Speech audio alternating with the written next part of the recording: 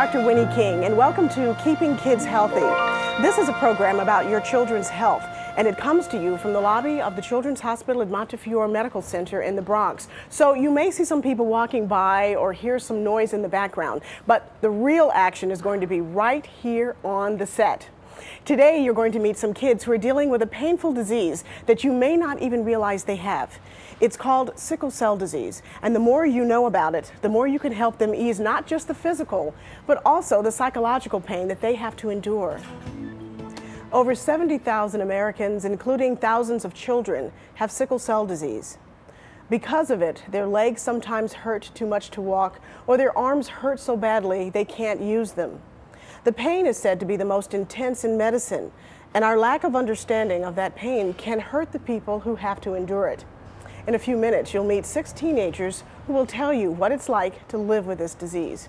But first, let me introduce 3 experts who can explain what sickle cell patients are dealing with. Please welcome our special guests. We have Dr. Judy Marcus, and Dr. Marcus is a pediatric hematologist and oncologist, and we have Tunya Harris and Stephanie Lutz, and they are a team of certified social workers who specialize in pediatric hematology and oncology patients, and within that realm fall children, teenagers with sickle cell disease. Dr. Marcus, let's start with you first. Explain to us exactly who gets sickle cell disease and why. Sickle cell is an inherited disease that's genetic, and you need both parents to carry the gene for the sickle cell disease, and so the child then inherits it, and it's present since birth. Right. It's not something that you catch. It's not something you catch. It's not contagious. It's something that's part of you being a person.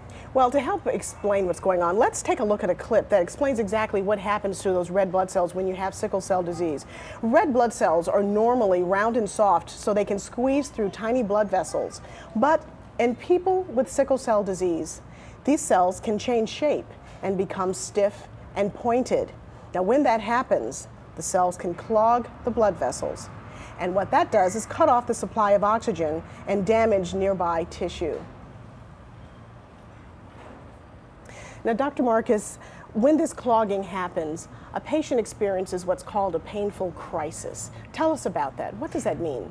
Well, when you just heard from the clip, the oxygen doesn't get to the tissues, so the cells slowly die. And it's the kind of pain that's similar to the pain that people having a heart attack have when there's not enough oxygen getting to the heart muscle. So it's a very intense pain, and can be in the bones, can be in the muscles, can be anywhere where that tissue is blocked by the sickling cells. And let's talk a bit about how we treat this, because the pain is so very intense, and I've treated many patients with this too, and it's really startling how painful this is. What do we use for treatment? When the painful crisis happens and the children and teenagers are in great pain, we have to use narcotic or opiates to be able to treat that. So we're talking about morphine, we're talking about oxycodone, we're talking about very high-powered drugs, which, as you know, have other side effects. And unfortunately, sometimes doctors are reluctant to use those drugs because they're afraid that the patients will become addicted to them. But in fact, you need to use those drugs because otherwise the patients will be suffering much too much. Yeah. Well, Tunya, you talk about sickle cell disease as a disease that affects the lives of the patients, and the patients' lives also affect the disease. Tell us about that.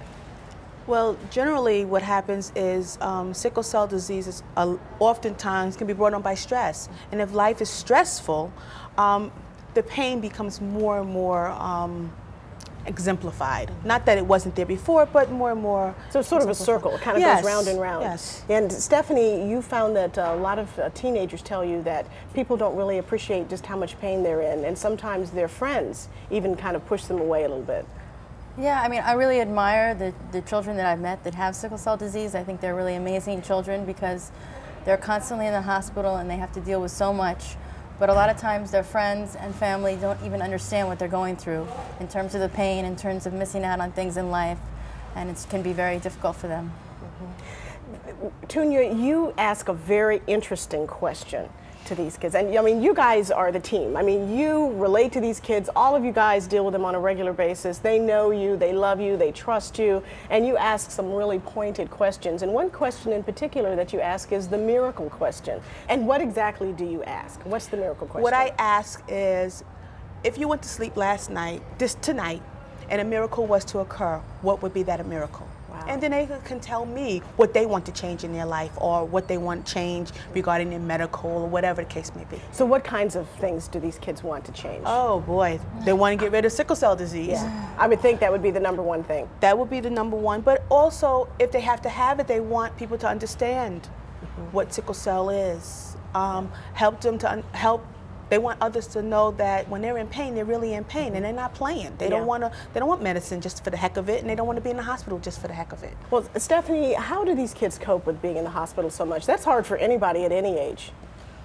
Well, I think they do their best to continue with life, and when you meet the teenagers, you'll see that they really try hard to lead a normal life, to be normal kids, normal teenagers, and go through their life, have friends, go out, have those experiences that teenagers have. Sure. But the difficulty is the intrusion all the time of the illness. Absolutely. I want to thank you all so much for being on the show, Judy and Stephanie and Tunya. We really appreciate it. Now, here are two organizations that you can contact to find out how you can help. And we'll be back in just a moment to meet those teens who are living with sickle cell disease.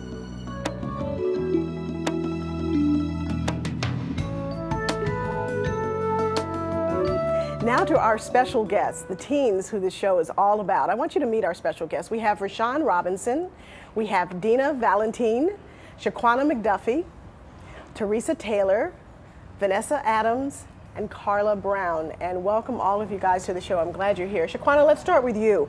What's your everyday life like being a patient with sickle cell disease? What's it like?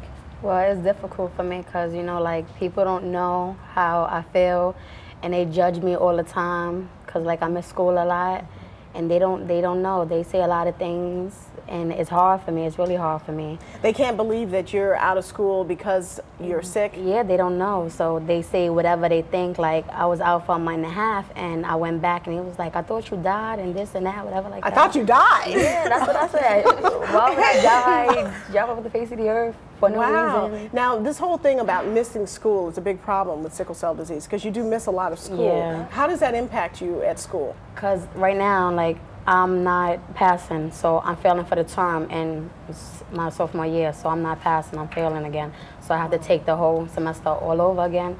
So it's real hard for me to keep up in school, a lot of things. Wow, so even though you're doing well in school, it's that you're just missing the days? I'm missing days, and when 2 days equal absence, so it's difficult for me to catch up, and like, some of my teachers don't know, so it's so hard for me to tell them and to be there to catch up on my work, and it's hard for me to catch up for work because once I'm catching up again, I'm in the hospital again.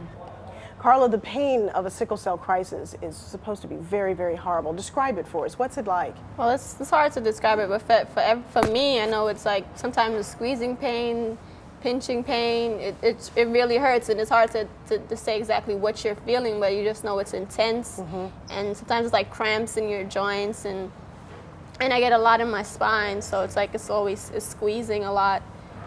But unless you actually have this or you take care of someone who has this, a lot of people don't realize that you're having so much pain. Tell us about that. Do you have a hard time getting people to believe you? Yeah, it's painful, very painful. Like. Yeah. How about you, Rashawn? Yeah, sometimes the doctors kick us out when we in crisis. We it's not time for us to leave because we're still in pain, and then we oh, you could. They give us medicine by mouth, and that's how that's a warning for us. It's time for us. They're kicking us out. So you're talking about when you're in the hospital as a patient having a crisis. They've got the IVs in your arms. They're giving you the pain medicine, sometimes morphine, things like that, IV, and then they start to sort of taper you off of the IVs and start giving you medicine by mouth. And that's usually when they're kind of getting ready to cut you loose, even though you're not quite ready to go. Yeah, I think what they need to understand is that we've been going through this because we were born with it. So now when we're like teenagers, I think we understand how our body is and what kind of pain you feel, and you should know when you're ready to get off the morphine and when you need mouth medicine. So. Right. So they just actually say, because you're on medicine by mouth, That means that you can go home Well, now? actually, they do that according to how you look in bed. Oh, really? Sometimes. So even though you're feeling better sometimes with the pain, you can tell that it's going to come back? Yeah. So there's a big difference between taking medicine by mouth or getting the IV. And so you know that the medicine by mouth sometimes doesn't quite get it for you? Yeah. And so what kind of experiences have you had, Teresa, with that? Have you had people tell you, oh, you're just playing, there's nothing wrong with you? Yeah, like a lot of like the doctors. Yeah, I seen you walking around. Yeah, you ready to go home. You don't have any more pain. Your numbers went down. It's time for you to go home on medication by mouth. Yeah. But yet later, I'm back in the hospital the same night. Wow, that would really make you angry, you know, because it's like nobody's listening. Well, how would you want people to treat you? I mean, you've got, you know, your school teachers, you've got your friends, you've got doctors and nurses. Tell us, what would you like, if you could talk to them right now, what would you want them to say? I just want people to understand that we're normal human beings just like the rest of y'all. It's just that we have sickle cell problem. It's not like you could catch it. Right. It's something a way God intended us to be, one of his special kids. And people that don't know what it is, they, you know, take it upon themselves to assume things that's not right about us. And if I could tell somebody this, I would say, you know, let us be. We human just like you. Let us live our life just like you live yours, and don't judge us for something we have that we can't control. Yeah. Dina, what has having sickle cell done for you in terms of learning to cope? I mean, how have you learned to deal with this disease? Well, you take it one day at a time. One day at a time. Like, if you get pain, you take your medicine, or you go to the hospital if it's that bad. But like, yeah, you just keep on going. Life. Do you ever have days, Essa, when you are really down, when you're just like completely over this and you just want this to just go away? No, I'm never discouraged because I think I'm the same as everybody else. People used to treat me like, don't do anything because you'll die and stuff. And I do a whole lot of activities at school because I want to prove that just because you're sick don't mean you can't do much, because I do a whole lot. Very much. Now, having this disease requires you to take medications, right? You have to take medicines on a regular basis. Now, I see you all nodding your head yes, but I know some of you told me that you don't take your medicines. Are you good about it, or is it hard to take it every day? Be forgetting. No, sometimes I forget mine. Sometimes you get tired, so you try to forget, so you sort of feel better. Because everybody here, I think everybody takes hydroxyurea. I stopped taking that. And it's big, and you just don't want it sometimes. Forget on purpose. What have you guys learned though? I mean, you're young people, and you're having to deal with pain and the hospital and disease and illness at an age when most kids your age really don't have to deal with this kind of stuff. You know, what has it taught you about life in general? Do you have any different way of looking at life that you think maybe your friends that don't have sickle cell don't have? You can't plan nothing because you'll get sick. Yep. Yeah. Like, you gotta just live life like you live life regularly. You can't, you know, expect just because you have this, you can't do this. You just gotta plan it, not really plan it, but you know, live it. You gotta do what you gotta do to keep yourself healthy so you can live life. That's all you can do. It's not gonna go away. It's something that's not have a cure for. So you just gotta do what you do, take your medicine, whatever you do to keep yourself well and out of the hospital.